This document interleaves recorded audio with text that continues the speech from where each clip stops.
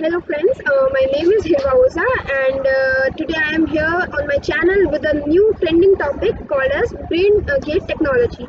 I'd love to explain you something about braingate technology. So it is a mind-to-movement system that allows a quadriplegic man to control a computer using his thoughts.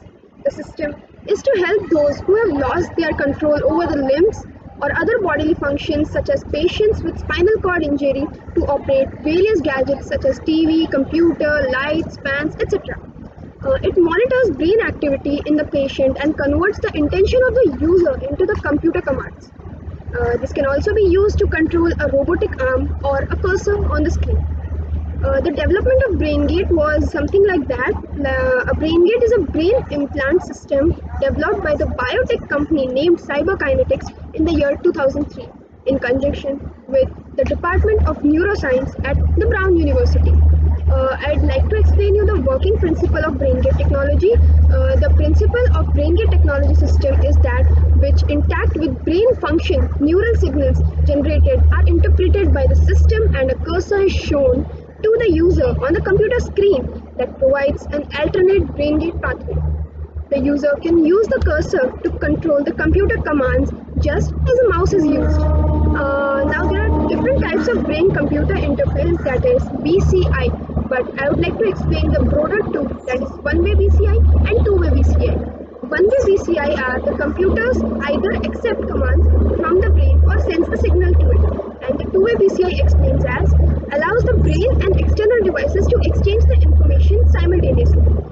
The working of this braingate technology is like the braingate neural interface device is a proprietary brain-computer interface that consists of an interneural signal sensor and external processors. The sensor consists of a tiny chip which is containing 100 microscopic electrodes that detects the brain cell electric activity. The chip is implanted on the surface of brain in the motor cortex area that controls the movement of a body. The external processors convert neural signals into an output signal control, and the user can use that control to command the computer. In the pilot version of this device, a cable connects the sensor to an external processor in a card that contains lots of computers. The computers translate brain activity and create the communication output using custom decoding software. There are many applications of braingate technology. Some of them are in classifications of EEG signals, in multimedia communication, in evaluation of spike detection algorithms, actuated control of mobile robot by human EEG, as a brain-controlled switch for asynchronous control, and in evaluating the machine learning algorithms.